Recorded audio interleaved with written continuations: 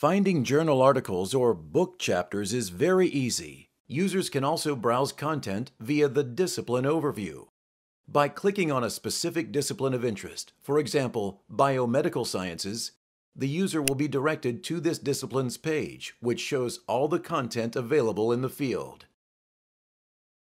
In addition, a user can also start browsing the different types of content, such as journals, books, series, protocols, and reference works. Whether you are used to a quick Google-like keyword search or advanced search options, both are available. Using the quick Google-like keyword search, users will launch a full-text search for the chosen term throughout the whole content. Via the advanced search, you can specify your search criteria.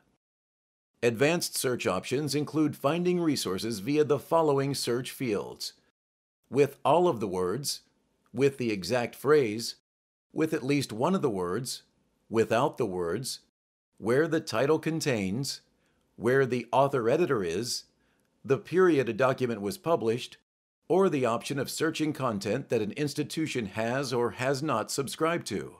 If you want to learn more about the different search options, you can also have a look at the search help you can find below the Advanced Search button.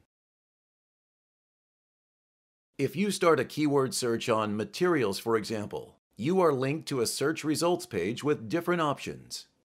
On the search results page, a user is able to create RSS feeds. Additionally, users can download the search results list as a CSV file. Refining a search is very easy and can be done by different filters, which you can find on the left-hand side. You can refine your search by content type, discipline and subdiscipline, publication, and language.